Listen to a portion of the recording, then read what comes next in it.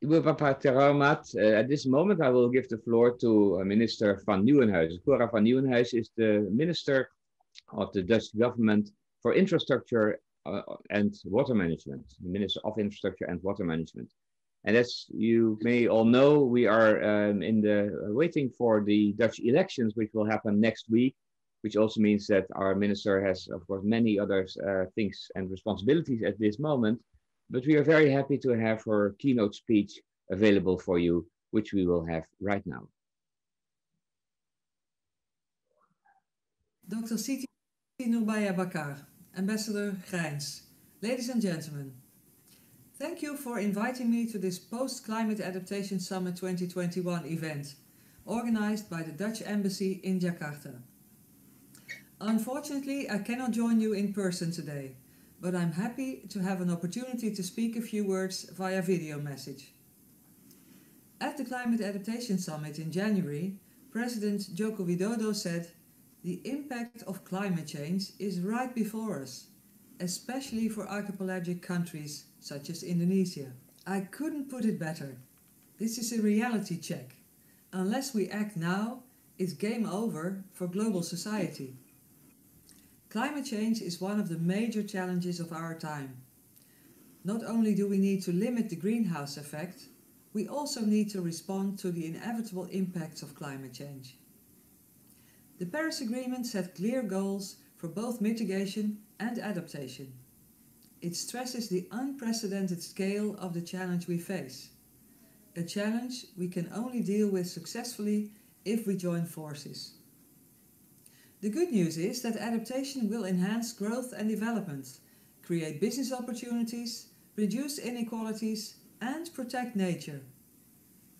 But effective adaptation is conditional on cooperation and partnership, on taking account of climate resilience when investing in infrastructure. And that's why this event today is so important. Practical and concrete follow-ups, action tracks to build back better and create a more resilient future. Our interdependence has never been more clear. Communities worldwide need to join forces and learn from each other. We all need to act, because the impact of local action, or the lack of it, will be felt on the other side of the planet. So we all recognize the urgent need to act, and thus the need for shared knowledge and expertise. I support further collaboration between our two countries to limit the effects of climate change and enhance climate adaptation. Exactly 1 year ago, I visited Jakarta and Surabaya. And since then, the COVID-19 pandemic has forced us to organize meetings and visits online. Like the online Climate Adaptation Summit 2021, which the Netherlands hosted on the 25th and 26th of January. It offered a unique opportunity to connect initiatives, solutions and challenges, to build back better and accelerate adaptation action.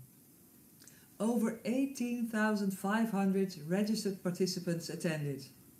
More than 30 world leaders, 50 government ministers and 50 international organizations joined scientists and private sector, civil society and youth representatives.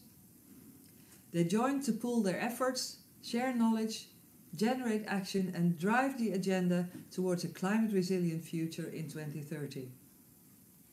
I very much appreciated the participation of Indonesia, one of the convening countries of the Global Commission on Adaptation. It wasn't just a one-off opportunity. Today's high-level meeting underscores the vitality of the commitment to action. It's been said countless times, Indonesia and the Netherlands have a lot in common when it comes to the effects of climate change. Water management, delta management and coastal management have always been important pillars in the collaboration between our countries. And in the coming years, this cooperation will continue, with a focus on addressing water-related sustainable development goals. The Netherlands aims to support Indonesia's national priorities and national medium-term development plan in these areas, as well as our own international water ambition. Lessons learned and good practices, such as building with nature in Demak, will resonate in these future activities. Promoting transfer and exchange of know-how and bringing parties together to take good ideas from the design table to practical application. Working in harmony with nature and building communities. It's the new approach, not curbing national forces but using them as a part of the solution. Through the UTEP projects with Jakarta Capital City and the Living Labs Water, we're sharing, multiplying and applying our practical know-how. The network of alumni of Dutch universities in Indonesia comprises over 20,000 people, eager to exchange ideas and collaborate with this bilateral network. They can help strengthen awareness of the substance and potential of the Global Adaptation Action Agenda. So I welcome the launch of the Winner Alumni Challenge today. We need the involvement and creativity of this generation to come up with fresh ideas to promote awareness via outreach campaigns on the Climate Adaptation Agenda. Ladies and gentlemen, our conversation has only just begun, and in the years ahead, as we jointly pursue our common goals with regard to climate adaptation, our cooperation will only become stronger. I wish you a constructive day and I hope to see you soon. Thank you.